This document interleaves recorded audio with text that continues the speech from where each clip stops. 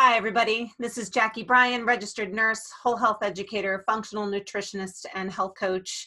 I hope you're all doing well and taking good care of yourself during this really challenging time for us. I thought I'd share with you another video. This is the 5th video in the series that I've been putting together for the coronavirus pandemic. And it's really focused on making sure that you keep your immune system strong. So it's that whole theory of putting the oxygen mask on yourself first so that you're in better shape and condition to take care of another person.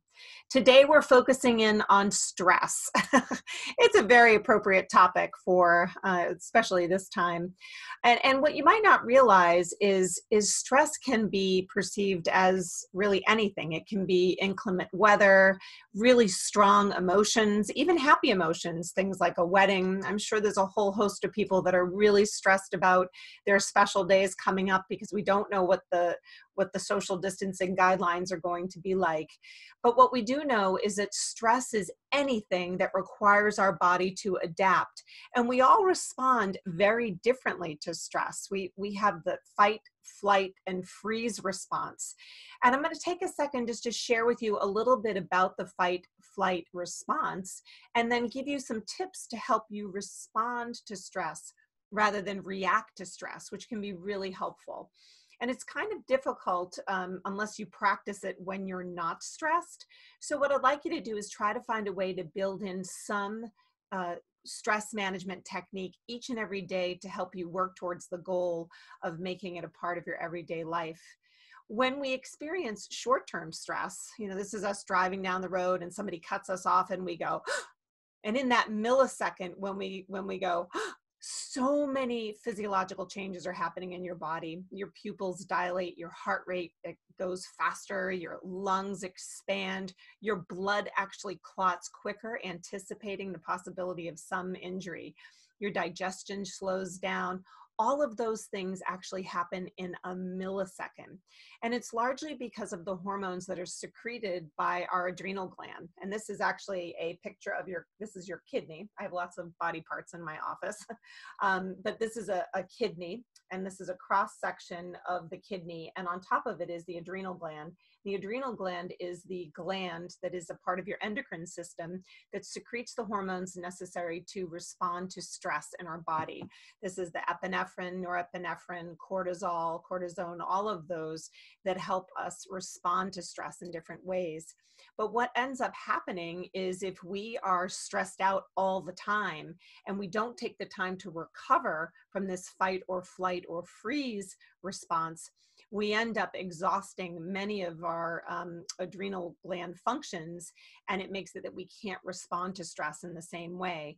And that leads us down this slippery road of chronic stress.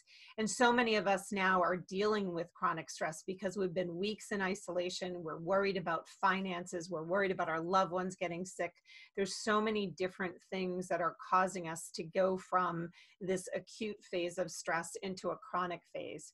So what I wanted to do is take a moment to just share with you some ideas for you to take and put stress at the top of your priority list. Not that I want you to be stressed all the time, but building in some sort of a stress management technique that can help you support the adrenal gland and the function of your hormones in your body to help you stay balanced during this challenging time. So the first couple of videos, we focused on a proper nutrition, a whole food diet. That's critical in supporting your adrenal glands because one of the main stressors on our body is lack of sleep. So finding ways to get sleep in. And if you're interested in some tips on that, you can go back and look at some of my videos.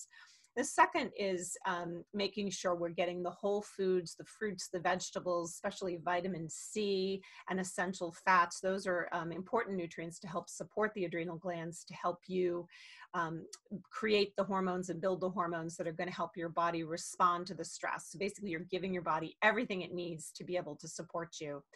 And then building in some fun into your day, which that might seem challenging, but there's been some people that I've been watching on YouTube that have really been sharing some funny jokes and things like that that are bringing joy to people's day, and that lightheartedness can help. It's almost like a relief valve so that it takes the pressure out of your body. So our goal is to help you release stress, and there's many ways that you can do it. Number one, and the one that I use, is exercise. Exercise is a great way. When you start feeling that anxiety building up, just go out for a walk, a run, some sort of an activity to just let the steam out. Dance, listen to music, go in the woods and connect with nature. This is so therapeutic to get into the woods and try to connect with nature in a way that just relaxes and calms you. Cooking, that's something that is really helpful. If you like to cook, I've been spending a lot of energy focusing on these wholesome, really healthy whole food meals. Deep breathing, and even meditating. There's some apps like Headspace that are offering some free meditation services for people during this pandemic, which is so wonderful. I talked for a second about feeling joyful. My father is far away from me. I haven't seen him in weeks because of the isolation, but he's a funny little Irishman. And he keeps sending me these really funny jokes. And every day I just have a belly laugh over some of the stuff he's sending it. Some of the stuff I can't even share because it's pretty naughty. He's a naughty little Irishman. But it just, that burst of laughter releases all these healthful chemicals in my body and hopefully your body. So find some things on YouTube if you can to bring some joy. And lastly, when you wake up in the morning, before you put your feet on the ground, take a deep breath in bed and take a moment to feel gratitude, grateful for what you have. Reframe some situations that seem really difficult. Like, my son is supposed to be graduating from high school in a few weeks, and I'm just devastated. Makes me cry, but I'm just devastated that he's missing so many of these really special events. But I will say that I'm so incredibly grateful that I have this time with him, and also with my daughter who's graduating 4th grade and going to middle school next year, just to have the opportunity to be with the kids. Now, they drive you crazy at sometimes, but these are such special moments, and we're doing our best to have some fun ping pong tournaments or sit down family dinners, bike rides, enjoying this time together. So take a moment and feel gratitude for some of these things that you have in your life. That is going to help with this stress response. It's going to help the release valve, and it's going to take the pressure down in the body. And overall, it's going to support your immune system, because what we do know is that long-term stress will erode the immune system, and it will make you more vulnerable to disease. And this is especially, we don't want this during this really important time. So I'm Jackie Bryan. If you like this video, please subscribe to my YouTube channel. If you have any questions, please write me at emailme@jackiebryan.com. I'm here for you. I care for you, and I'd be happy to help in any way that you need me.